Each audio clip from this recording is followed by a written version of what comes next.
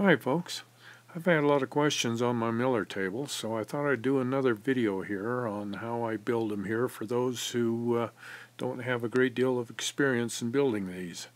So I'm going to take this a little more detailed if I can this time and work out some of the problems that some people have had.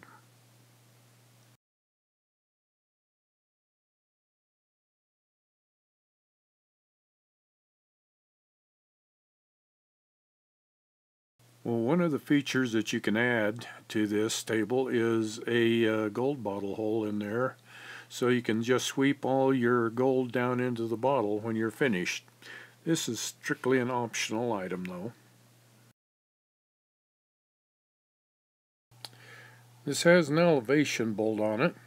This allows you to make minute adjustments to the elevation. You can raise it and lower it to change the angle of the sluice to increase or decrease the water flow.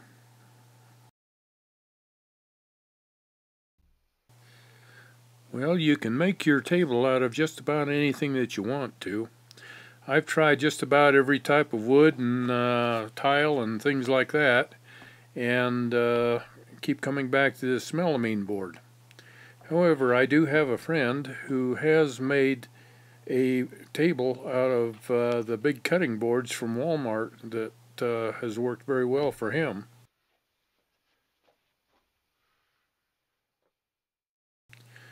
Well, I made a table up here to show you one of the main problems that some people are having, and that is water leaking into the substrate through the gold bottle hole. And that will cause the wood to swell, and then it separates the lamination here of this plastic to the wood. So you have to really waterproof this very well to keep this from happening, and once you do, this will be a very stable and a good table for you. And I'll go through this here and show you how to do that very easily.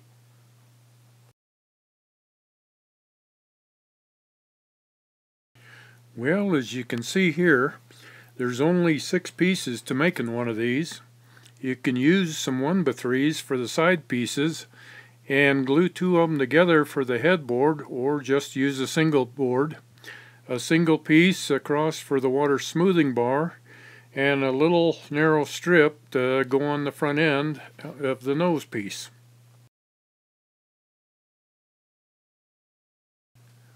Well, you can make these any size that you want.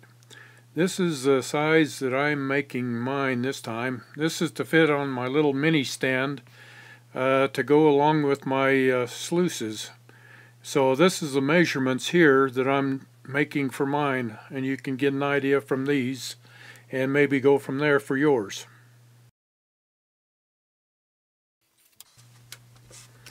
Well, the first thing I do is cut the board to length.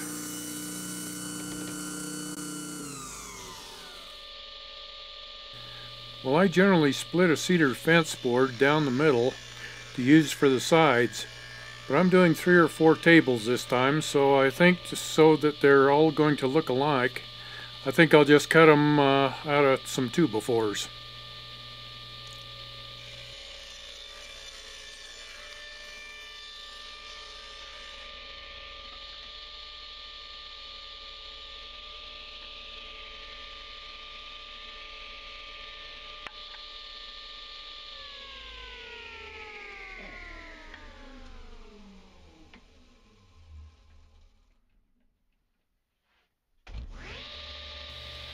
Now we'll trim the side rails down to the finished height.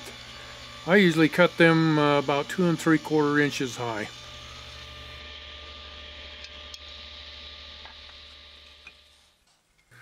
Well, to make the headboard for the water bar, I usually like to have it at least an inch thick. So I'm going to glue a couple of 1/2 inch pieces here together. You can use 1 3/4 inch piece if you'd rather, or you can glue 2 of them together to make it a little thicker. I just glue 2 1/2 inches together, and that works very well for me.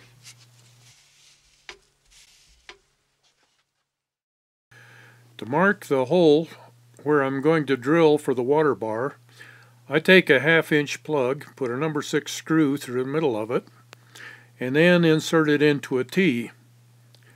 Then I put a piece of 1/4 inch plywood or board down underneath to give me the spacing between the water bar and the bottom of the miller table. Then you just press hard on that and it will leave a little indentation.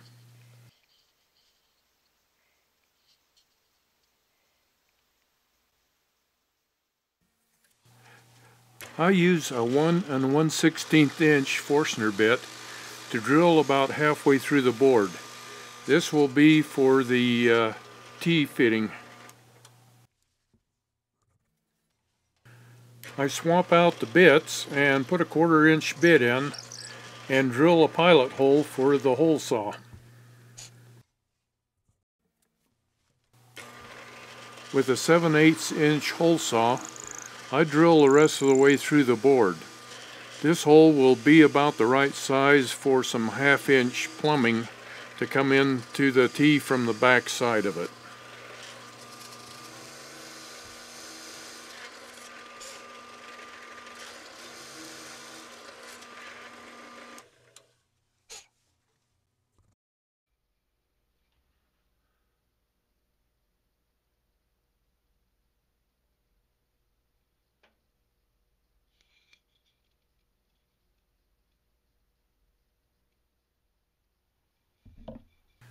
I generally like to drill the 2 different size holes so the pipes will fit a little better, but if you wish you can drill just one hole that will fit the T and call it good.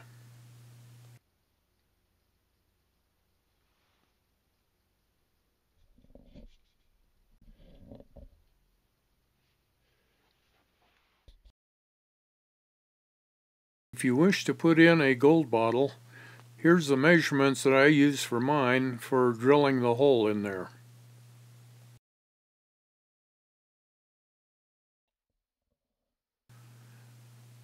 I'll be drilling multiple holes, so I clamp the base of the miller table down so it can't move.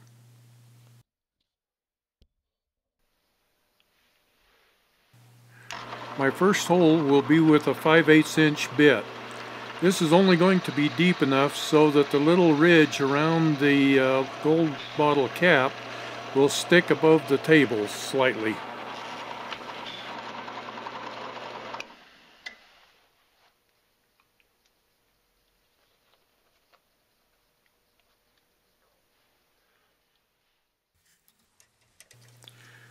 Well, without moving the table, I'm going to change the bit out and put a 1/4 inch Forstner bit in. Then I'm going to drill all the way through the table. This will create a drop hole from the top of the table down into the gold bottle. This is the path the gold will follow as it goes down into the bottle.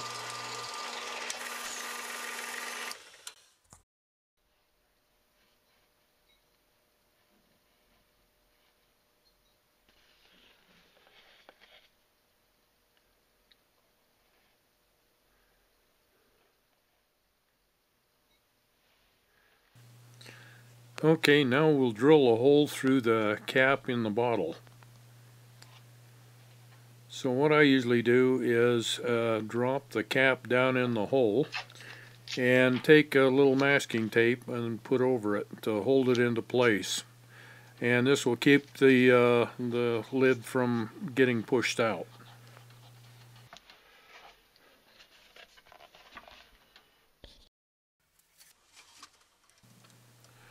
Line the bit up perfectly in the hole and then go ahead and drill it out.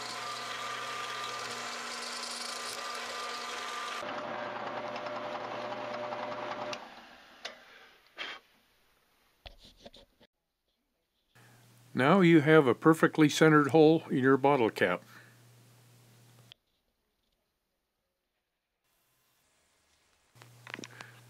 I usually like to take some of these little grinding tools and make kind of a little ramp around there so it makes it easier for the gold to slide down into the hole.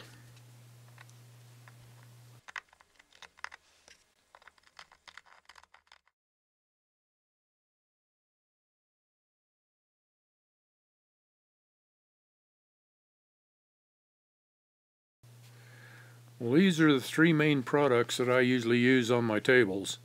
I use the Titebond Type 3 waterproof glue, the Minwax Helmsman spar varnish for the wood, and most of important is the Rust-Oleum Universal Bonding Primer for waterproofing the gold hole on this and also the rest of the board.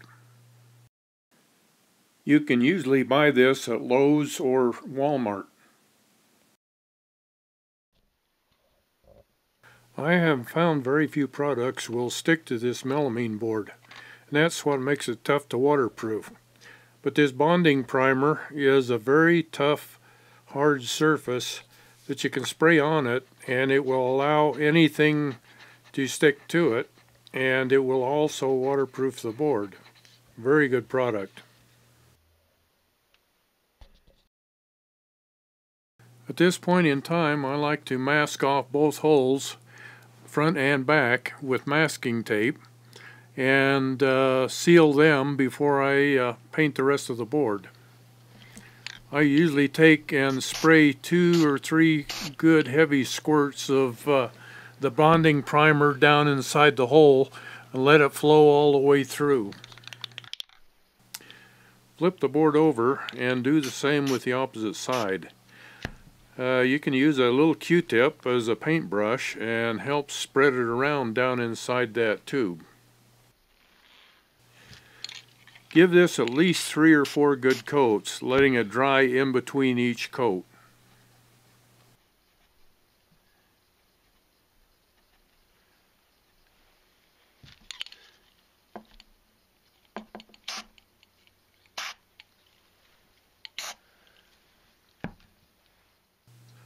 I like to use the Helmsman spar varnish to seal all the wood, and also I like to have it as a top coat for the bonding primer on the gold hole. I generally do with it just like I do with the bonding primer. Put 3 coats on it, letting it dry in between each coat. That will really seal this hole up very well for you. Do both sides and be sure to spray it good so that it runs down inside the hole and gives it a good coating.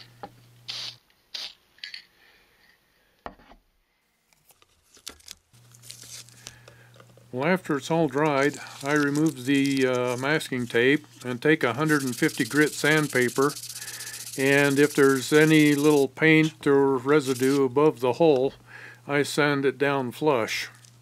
Do this to both sides.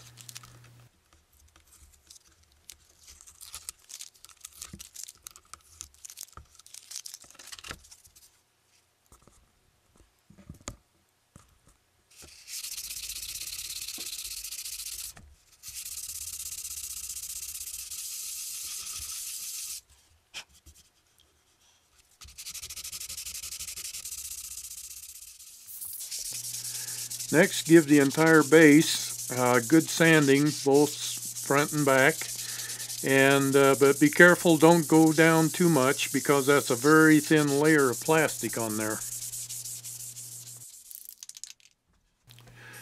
Now you can take the bonding primer and give it 3 or 4 good heavy coats, both front and back. Also, make sure you get the ends and the sides.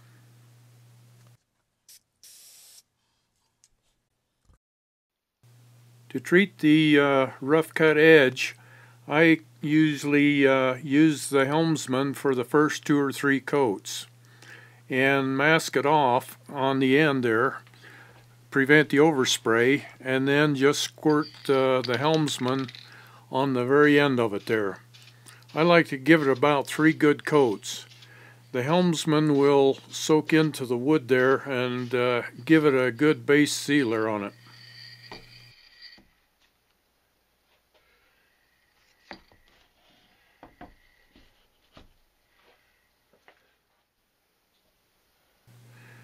At this point in time, I usually take a Q-tip with a little paper towel on it and shove it down inside the hole so it bulges up on the top side of the board there.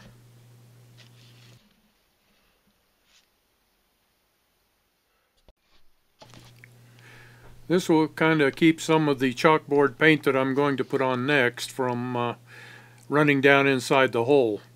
I usually like to have a little two-tone paint here so that I can spot the hole pretty easy. The Rust-Oleum chalkboard paint is something that I like to put on, either as just a sealer or as a final coat. In this case, it'll be the final coat. I usually like to use a little 3-inch roller to apply this. This stuff dries real thin, so you want to give it about 4 or 5 very good heavy coats on this and letting it dry in between. Also after, it'll take about 3 days to really fully cure. On the gold bottle lid, I usually open the hole up to the size of the bottle mouth with a tapered reamer you can buy from Harbor Freight. This gives you a little bigger hole for the gold to fall into.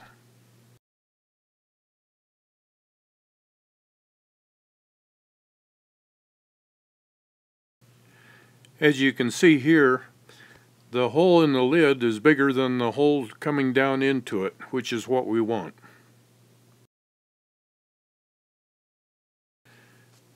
Now that the base is painted, then you can waterproof all the rest of the boards with the Helmsman spar varnish.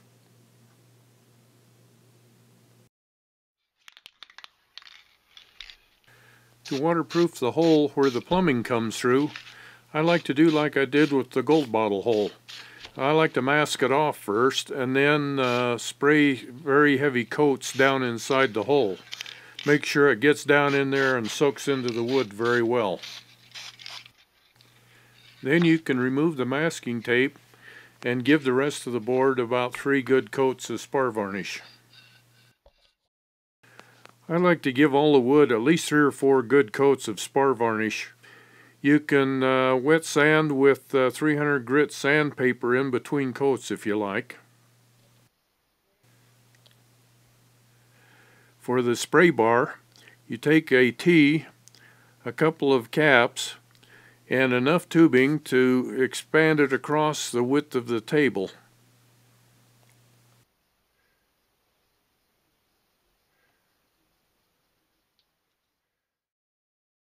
To mark where I'm going to drill the holes, I take a magic marker and draw a straight line the full length of the water bar.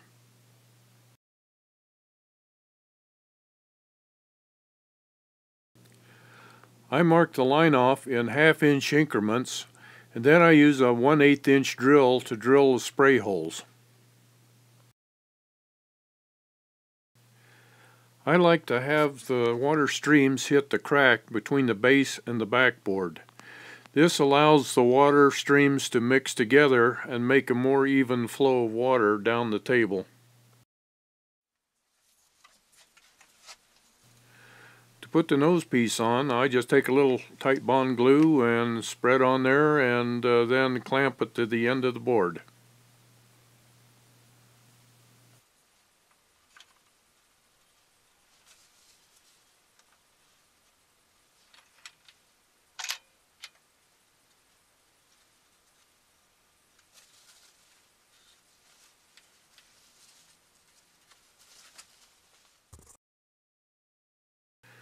I like this to extend down about 3/4 of an inch underneath the board.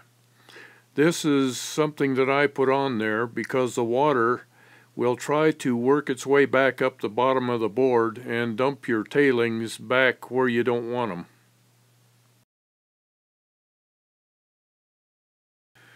This will ensure that the water flow off the end of the table will go straight down the board and into your catch basin, and not try to work its way back up under the bottom of the board.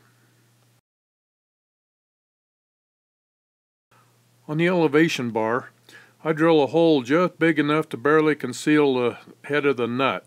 This is a 1/4 by 20 nut and about 3 inches long.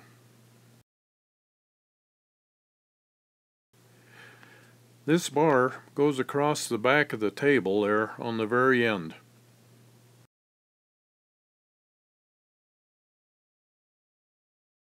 I like to round off the edges on there so there's no sharp corners to dig you. Well, you can use just a regular nut on here for doing the adjustment, or you can buy one of these camera hot shoe attachment knobs that you can buy off Amazon.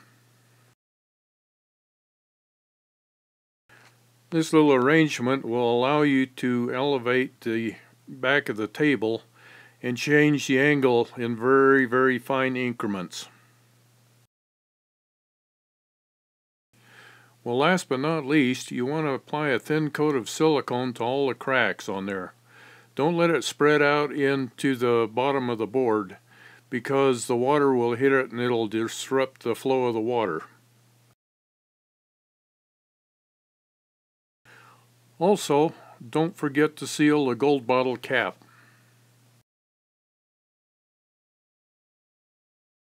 Well, if you want to do just a basic table, this is what it'll look like when you get it finished.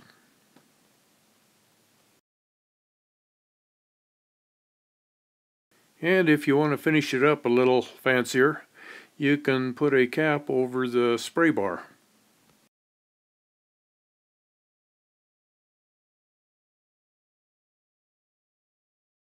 Now this is a style that I've used for the past 2 years. It's worked pretty well for me. But you can design these any way you want.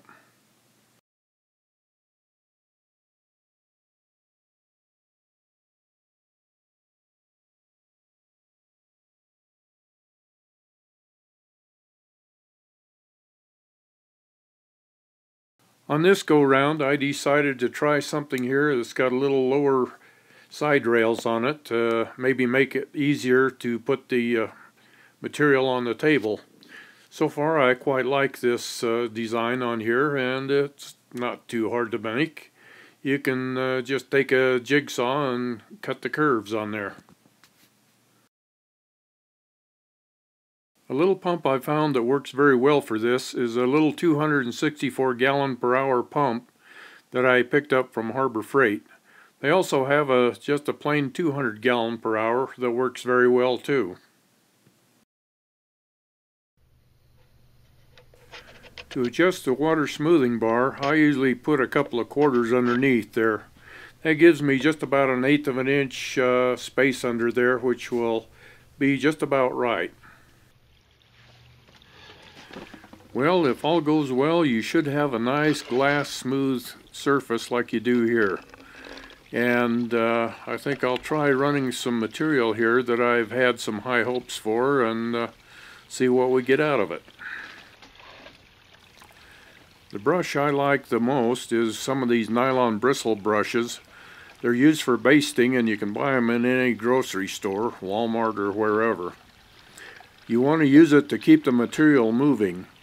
The gold can ride down the sand, but if it comes in contact with the surface of the table down there, then it will stay put usually. If you want a table that will work more material, you want to make it wider rather than longer.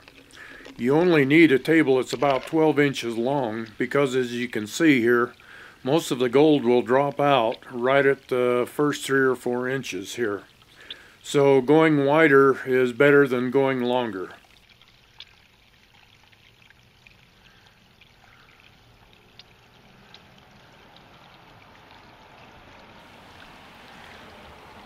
If you find some of your smaller gold is moving on down the table, you might want to back off on the water flow just a little bit there, and to where it'll keep those on the table here.